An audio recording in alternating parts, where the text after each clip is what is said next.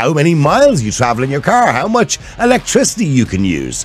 Will all that be limited on your DU or your EU digital identity wallet in the future, once we agree to initially being allowed to use it? I think it's a good idea, yeah, because people are very easily traceable now. Like if somebody was to go missing, or you lost some property, or like if somebody went to mug you and they stole your money off you, your cash, it's gone.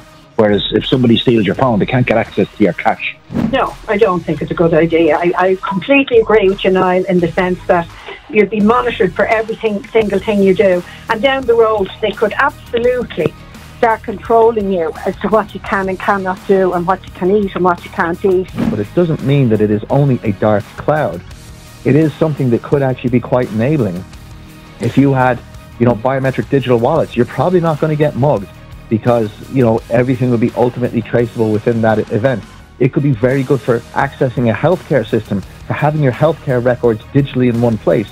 I don't think people really understand how fast we're moving in a direction that there will be no point of return, and the consistent selling points of, this will be safer, this will be quicker, this will be easier, it'll be more seductive, and all the sugarcoating on it